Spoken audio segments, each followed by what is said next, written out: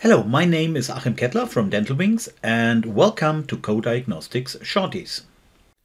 To make measurements in coDiagnostiX, click on the measurement button. You will have a plus on the right side of your cursor.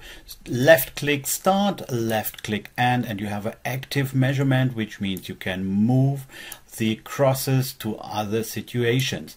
Want to make an additional? Click again here, measure, and here in the moving picture of the tangential you can make a starting point and move to the other direction of the teeth, and then you have a three-dimensional measurement.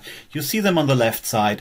Right click on a measurement, rename, then you can give you a specific name, and if you click OK, you have your name and the number of the measurement, the figures in brackets. Want to get back to your starting points? No problem. Search your starting cross, your cursor turns to a half, left click, and you are back where you started.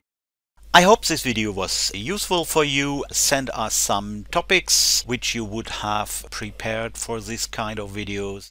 Thank you.